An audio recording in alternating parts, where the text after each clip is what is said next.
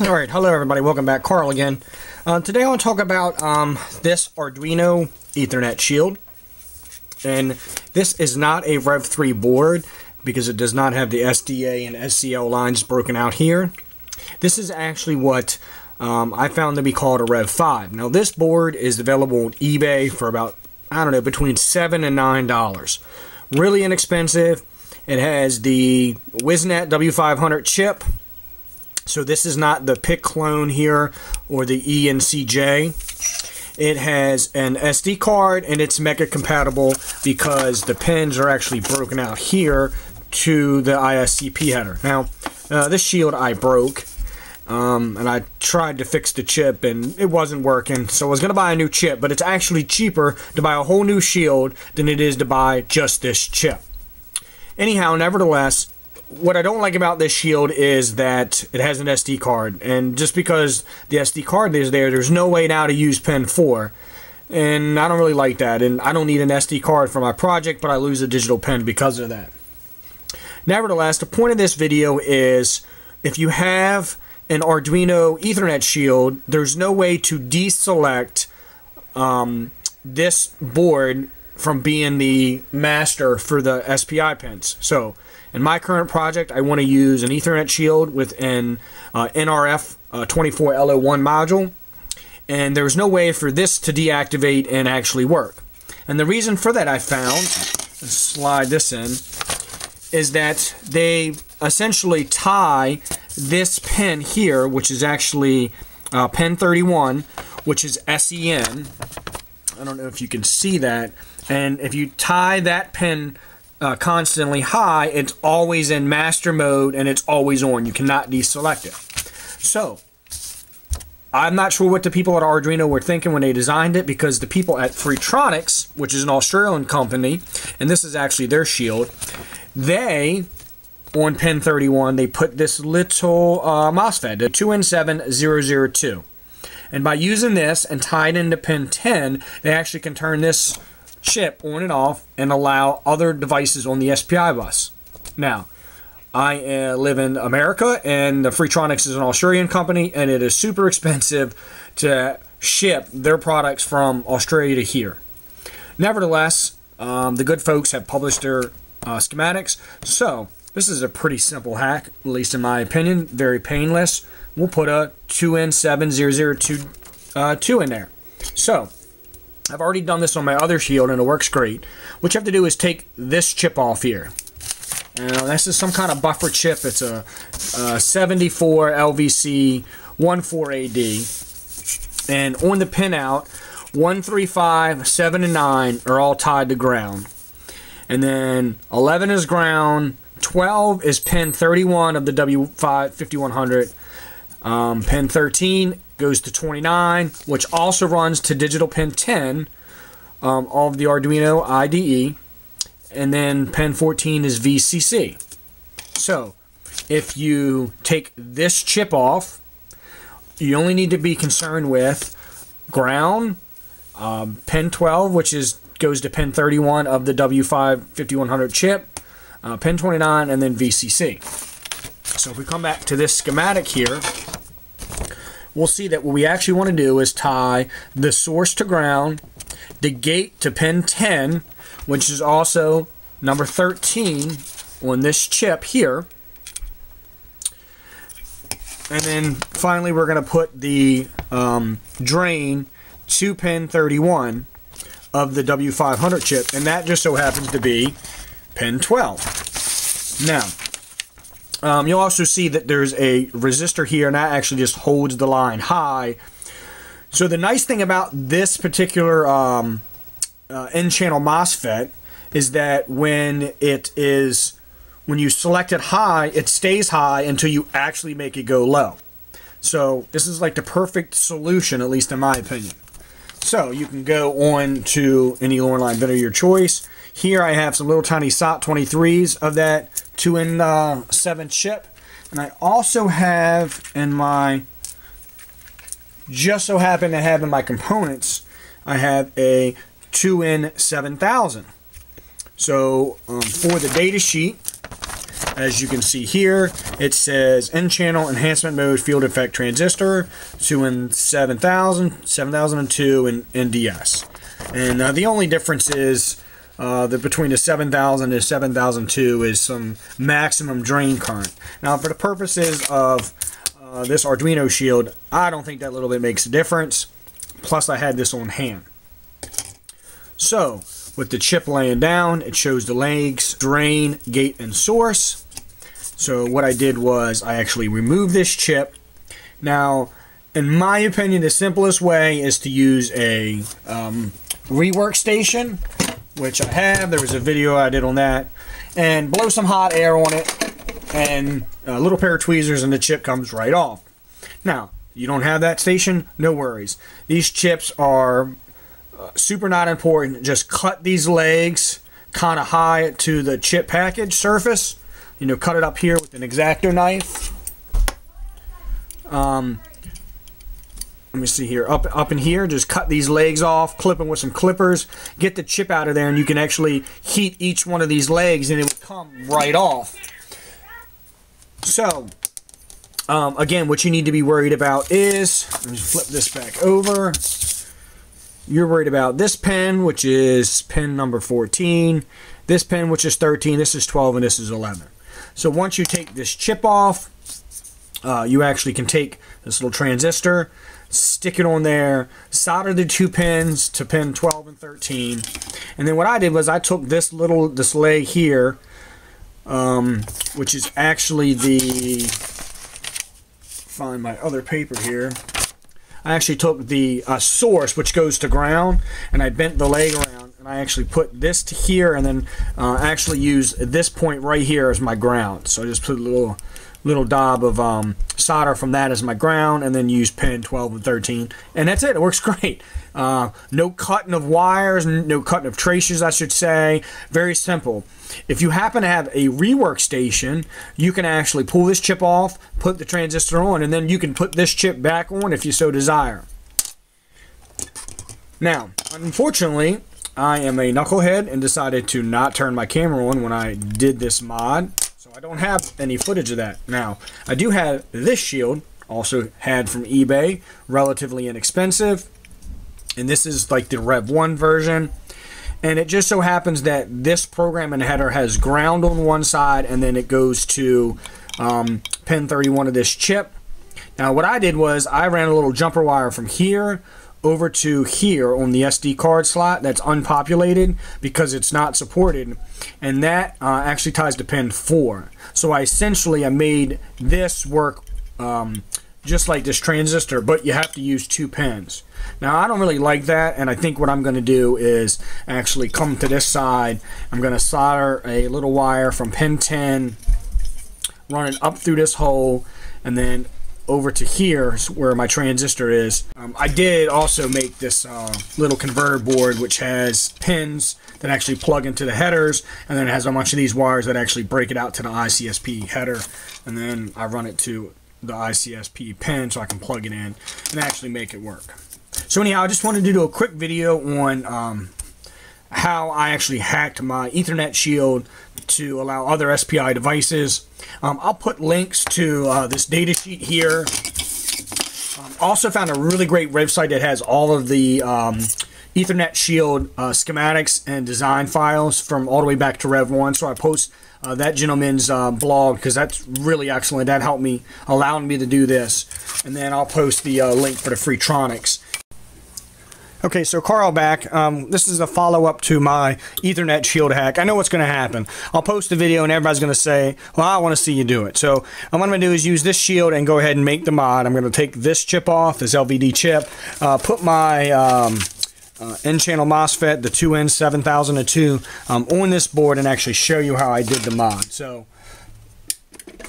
if this is no interest of you, go ahead and skip this video, but I'm going to use my hot air rework station. I'll get it to about 400 degrees, heat this chip up gradually, and then go ahead and pull the part off.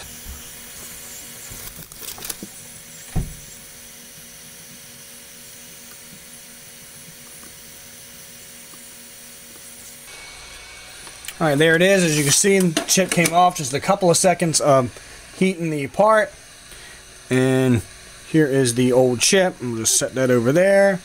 So, I found the easiest way with these chips, I can never seem to remember which way it goes where. If you look at the data sheet, it actually shows the part being face down. So what I'm going to do is face it straight down and then bend the legs up. So this is the flat face of the transistor, and the leads are actually bending back. And you'll notice the source pin, which is the one on the far right now, this far right pin is actually bent over, and that's what I need to connect to ground. So looking at the Freetronics schematic, it shows source to ground. So what I'm going to do is just take this, and also shows that the gate goes to digital pin 10. Digital pin 10 is actually number 13 of the chip that we just removed here. So that's the gate, and the data sheet says the gate is the middle. So I'm actually going to attach the gate first to this pin 13, and then that'll allow me some room. So it just so happens to be that 13 and 12 are my numbers. So this middle pin or gate goes to 13, and then the right pin, this middle pin goes to gate, and then this right pin is actually the drain, and that's actually going to go to number 12 on this part here. So you can put a little flux if you like. What I found the best way to do is just going to put a little solder on these pads.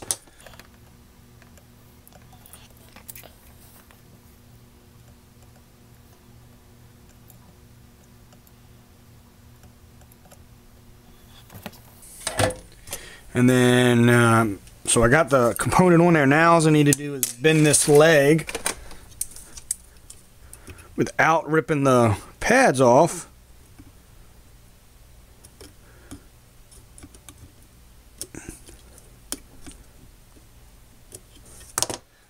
And I'm going to actually, like I said, put it right on this pad here, which is the ground for the switch.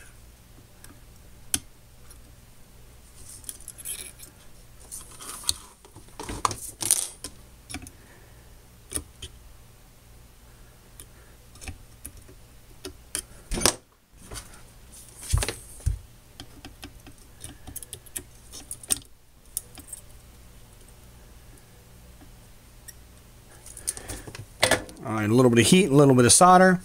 I get in there with my magnifying glass here and actually check the connections.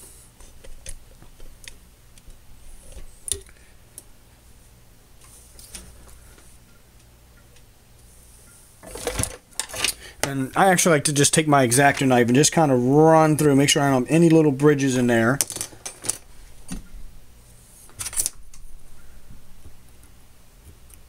If it's connected to ground or not, if you accidentally short it out, you're probably still going to be okay. It just won't work the way you want it to work. So I like to just take a little bit of solder, my X-Acto knife, and just check it. Alright, and so that's it. And so I'll take you off the tripod here and bring you in for a closer look. As you can see if my high-speed macro mode works. There is the chip connected to those pins. It's connected to the ground. And pin 12 and 13. And that's it. That's all you have to do. Now, what I did was I tested first, and then I take a little bit of hot glue, and I just put a little dab of glue just to kind of protect the transistor.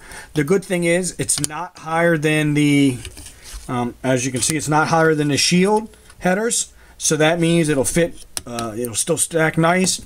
And now when you use your shield as designed, and according to the Arduino website, if you want to deselect the board, you write it as high. So when you write it as high, that turns this shield off and allows you to use other devices on SPI. When you write it low, that turns this shield on and allows it to work.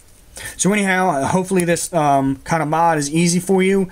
If you have any questions, go ahead and ask them down below. I'll see what I can do to answer them. But then thanks again for taking the time to watch this. Okay, so what I'm going to do now is actually mod my Rev 1 board here with my transistor mod. So I'm going to go ahead and do that.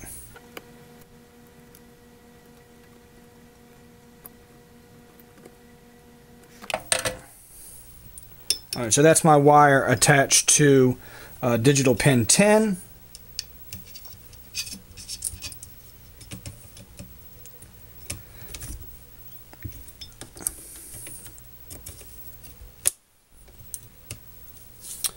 And then I'm going to just grab a transistor.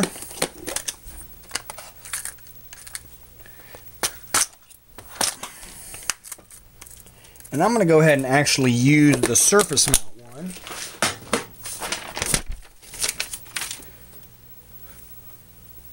So I'll just grab my schematic here, pull out one of these SOT23 transistors. Now we have the transistor part here on the data sheet, and the single one by itself is the drain. And according to my electronics schematic, the drain actually goes to pin 31 of the chip, which is broken out here on this header. So what I'm going to do is actually take this little jumper link that I put on there off.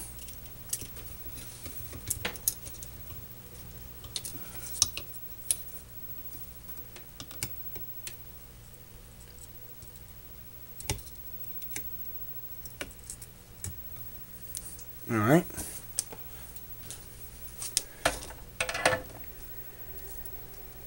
So that's off. So now I'm just going to solder this SOT23 right to that point that was there. Also going to ground is the source, which is this far right pin. So I might turn it this way so that the chip actually looks like this. So I'm going to try to connect the drain to that programming pad and that source to that ground pin. Actually at an angle, and see if I can't make two connections with one spot here.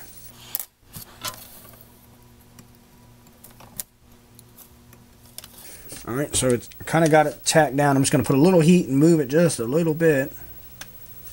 Alright, and I got it.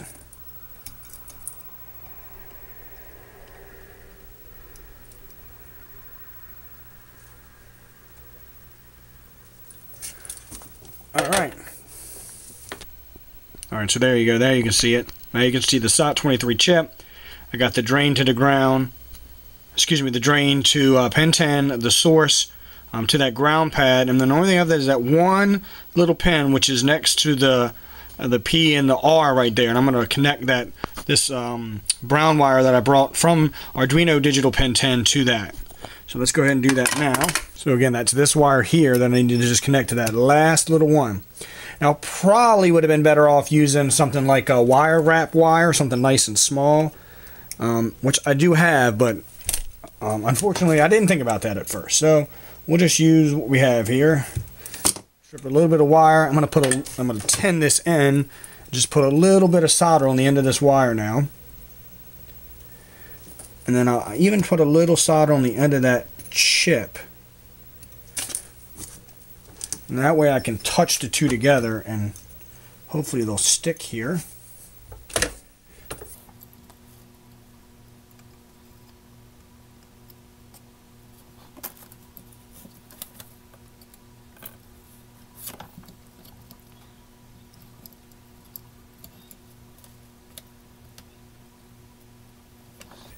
Yeah, and this I definitely made this too big, this wire.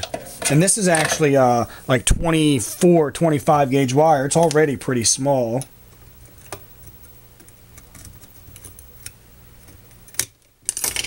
But nevertheless, now all I need to do is put a little glue on this wire to hold it in place. And let me actually flip this around and bring it off the tripod. And there you go. There you can see kind of the mod.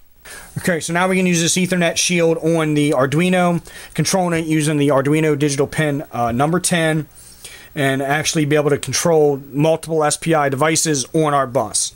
Anyhow, hopefully this was useful. The only thing I'm going to do to tie this up is I'm going to heat my heat gun up and put a little dab of glue here and a little dab of glue there just to keep the connections tidy, and that's it. Alright guys, thanks for watching.